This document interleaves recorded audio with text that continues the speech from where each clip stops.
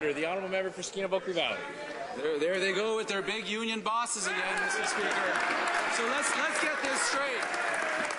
The minister spends months trying to justify regressive conservative policies by citing labour market data, and then he says explicitly, and here's the quote, "None of us know exactly what's going on in the labour market today." You don't say, Mr. Speaker. My question is for the finance minister.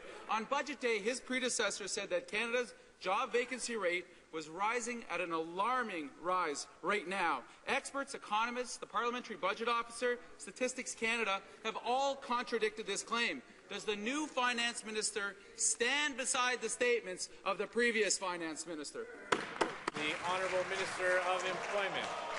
What I said, Mr. Speaker, is that everyone involved in the debate on the labour market should have enough humility to recognize that none of us knows exactly what's happening in the labour market, but we do know this, and I'm continuing to quote, I do know this, that there is no general labour shortage in Canada, but all of the evidence suggests that there are some sectoral and regional skills gaps, Mr. Speaker.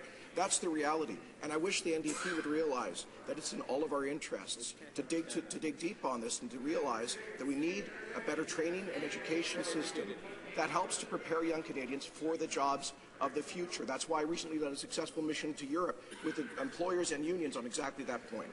The honourable member for Skeena-Vaucluse Valley. I see someone else got promoted to the finance portfolio. I welcome my friend from Calgary to the file. It's clear this government uses made-up facts and hides reports to justify their regressive policy. A story in the press today reveals an internal report by Finance Canada on income splitting. The scheme will cost billions, and the vast majority of families, 85%, will see no benefit whatsoever. So when are the Conservatives going to release this vital report to Canadians, and has the Finance Minister even read it? The honourable Minister of Finance.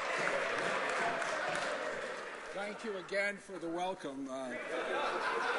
As the Prime Minister said, income splitting was a good policy for Canadian seniors, and it will be a good policy for families. Once the budget is balanced next year, the government is committed to greater tax relief for Canadian families. And a result of our low tax plan, the average family is paying $3,400 less than it did in previous years. Shamefully, the NDP has voted against each and every one of these measures.